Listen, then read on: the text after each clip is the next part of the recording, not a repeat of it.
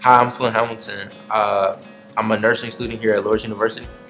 I chose Lourdes University because Coach Kelly sent me an email asking me to come wrestle here at the university.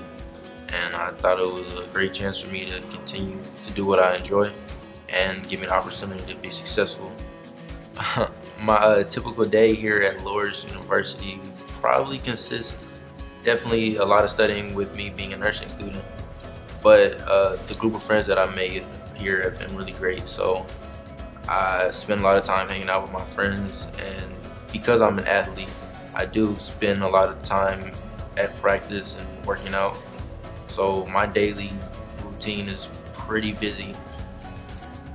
I would like to in the future become a fire medic, and because firefighters work 24 hours on and 48 off, potentially I would like to use that 48 off to work as a nurse as well.